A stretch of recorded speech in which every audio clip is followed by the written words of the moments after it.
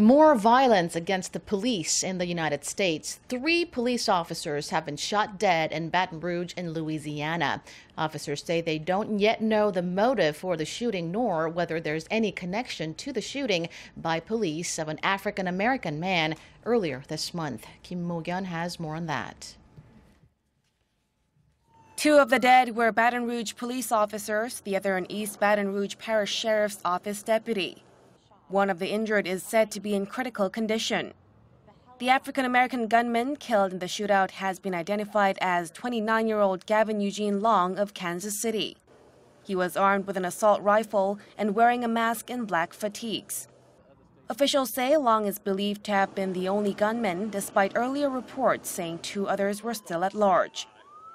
The shootings occurred on Sunday at around 9 a.m. local time, less than 2 kilometers from the Baton Rouge Police Department headquarters, where hundreds were arrested earlier this month while protesting the death of Alton Sterling. Sterling was shot dead by law enforcement officers on July 5th. His death has sharply heightened racial tensions in Baton Rouge. Officials say the motive for Sunday's shootings is unclear. The governor of Louisiana, John Bel Edwards, said the gunman committed an unspeakable attack, adding that the hatred has got to stop. President Obama condemned the murders, calling the attack cowardly and reprehensible. Obama pledged his full support to the Baton Rouge Police Department and promised that justice will be done. Mok-yeon, Arirang News.